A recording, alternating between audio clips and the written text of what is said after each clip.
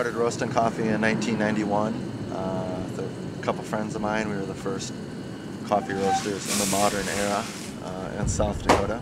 Been pretty much roasting since then. And it's probably my favorite part of the whole deal. I own a coffee shop, wholesale retail operation, and do food and live entertainment, that kind of deal. My favorite deal, my favorite thing out of the whole shop, the business, is to stand in front of the roaster and make the product. But we do basically 4 to 5 roasts, a light city roast, full city roast, Vienna roast, and a French roast. Do it pretty much in the European style, and that our French roast is very dark, greasy bean, and the Vienna roast, same deal, just not quite as dark. I've run into a lot of mislabeling and misnomers, of course, these days in coffee. So I like to think we're sticking to the traditional roasting style.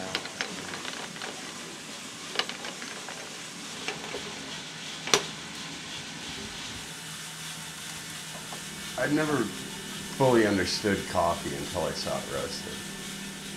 The first time I saw it roasted, I was amazed at how hot you had to get it at 500 degrees damn near, you know, or even higher than that, I think, right? And it was just amazing to me. And that, like, once you got it there, it took a really short time, and it kind of all, like, made me really appreciate it all that much more. Seeing, you know, like this hard, dense green bean double in size and become totally brittle and able to just like disintegrate, basically. You know, like I never realized coffee was like that. I never knew coffee was in a berry, you know, that it was like a fruit.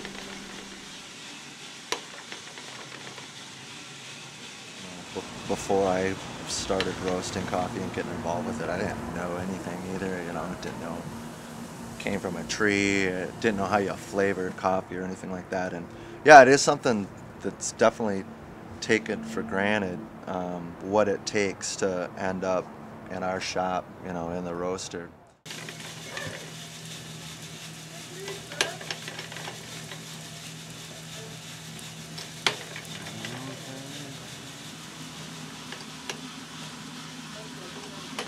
It was amazing to me. The first time I saw it roasted, I was like, just, I stood right by the guy pulling it out. I wanted to see every motion that he made and what he was going for in the end result. And then after the first couple of times I saw it roasted, I was in turmoil. I was like, God, you know, how do they know? I mean, there's so much variance. I mean, even with like one particular bean from one region, I mean, like, you know, the possibilities are endless with this. You know, you can go anywhere with it.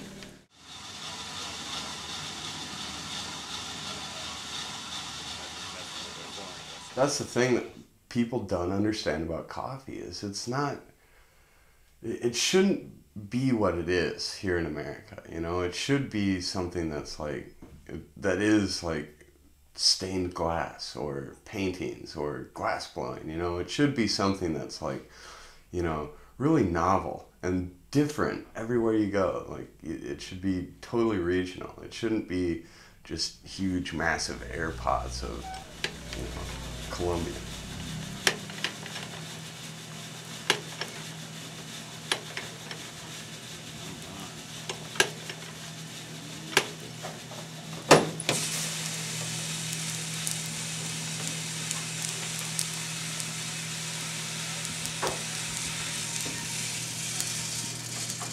It does have this almost mystical draw to it almost. I mean, just doing it and making it happen and really paying attention to it and making slight adjustments and so forth it's challenging. You know, you have an instant sense of accomplishment when you're done.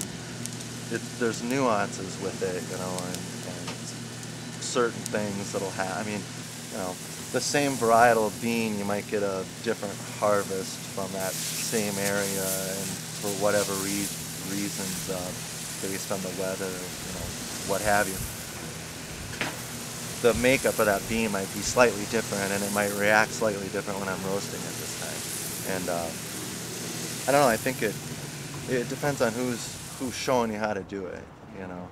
And even then, I think a certain type of person has to be open to absorbing that in such a way that it's not just a mechanical thing. It's not just time and temperature. You know, there's a lot of love involved, and and appreciation for just the whole circle of it. You know.